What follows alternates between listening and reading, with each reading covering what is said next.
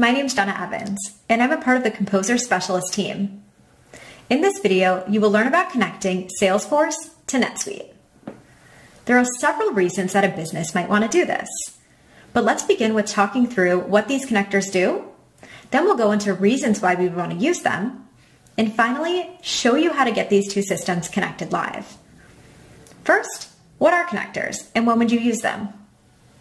In general, you use connectors in Composer to integrate with the data and systems that you want to connect. They are pre-built, easy to use, and abstract away the technical details involved when connecting to a target system. You would use the NetSuite connector when you want to automate your quote-to-cash process, for example. So in what situations might you want to build a flow with these particular systems, NetSuite and Salesforce? A common reason that you might want to connect these two is to automatically create a sales order in NetSuite every time a sales opportunity is marked as closed won in Salesforce.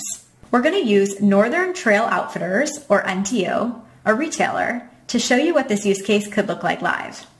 The sales team at NTO uses Salesforce CPQ to manage and maintain sales opportunities.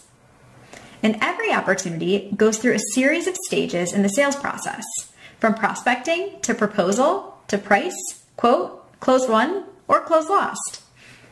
And the sales team also uses NetSuite to create and fulfill sales orders, manage inventory, as well as track financials. To eliminate the manual tasks that sales team is currently performing and achieve a near real-time integration, NTO will use MuleSoft Composer to create a flow that creates a sales order in NetSuite every time an opportunity is closed won in Salesforce. Specifically, the example flow will perform the following tasks. Find any new or updated opportunity that's marked as closed won in Salesforce, get all of the products associated with that opportunity and account, create a sales order containing all relevant product information in NetSuite, and then update the Salesforce opportunity with the NetSuite sales order number. So now let's see what this looks like live. You'll start on the homepage for MuleSoft Composer. Here is where you'll find everything you need to know to get started, as well as Composer basics and deep product documentation. For this example, I've already pre-built the flow. We'll want to initiate this flow every time a new record is created, specifically an opportunity. You can select only the relevant fields or all of the fields that you want to map over. On the right-hand side, you can see a sample output, which will show you exactly what data you've selected to make sure that it meets the needs of the business use case. We'll then add some business logic, and for this example, we want to only initiate this flow when the stage of the opportunity is marked closed won. And we'll want to make sure that we get the associated accounts. So we're going to get records, specifically accounts, and we want to make sure that the account ID equals the same account ID from Salesforce. Again, you can see a sample output on the right-hand side to show you exactly what this information will look like. Then we'll want to make sure we can map over those opportunity products. So we'll want to get records, specifically opportunity products. But we want to make sure that all of the conditions that are met, meaning that the opportunity ID still equals the opportunity ID from Salesforce. So we know we're mapping the right opportunity over. Then we'll want to run through a list of items and bring those into NetSuite. So we'll create a record, specifically a sales order, and here is where we'll do the mappings.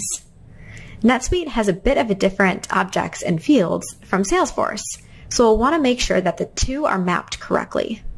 The external ID from NetSuite should equal the opportunity ID from Salesforce.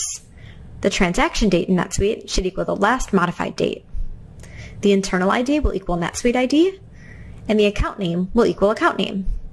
You'll continue to do these mappings specific to the data that you want to pull over into the sales order. And that's it. So we'll go ahead and test this flow.